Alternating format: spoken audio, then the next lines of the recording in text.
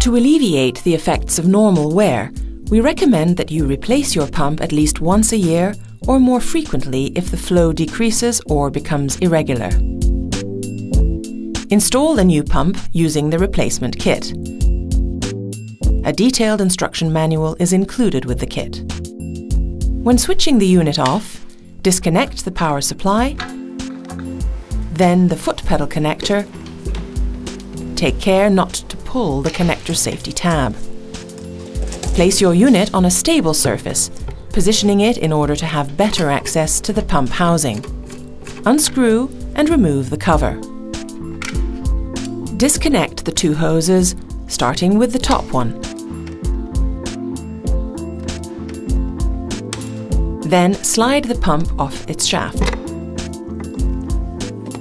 Clean the central shaft with a disinfectant wipe, then place the new pump on its shaft. Connect the hoses without crossing them, starting from the bottom. Ensure you connect the hoses to the base of the connectors.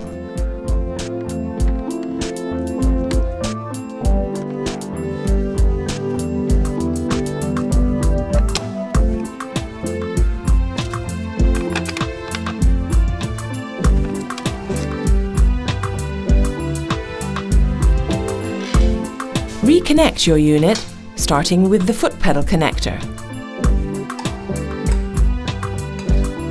Then the power supply. To confirm that the new pump is working correctly, apply bottles filled with distilled water. Turn on your unit.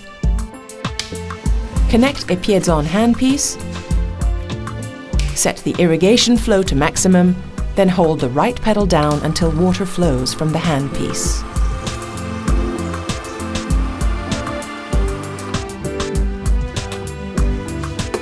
Check that there is no water leak.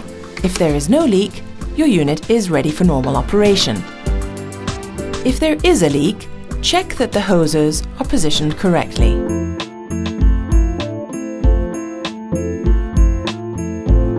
If the pump is not working correctly, check the Piezon handpiece.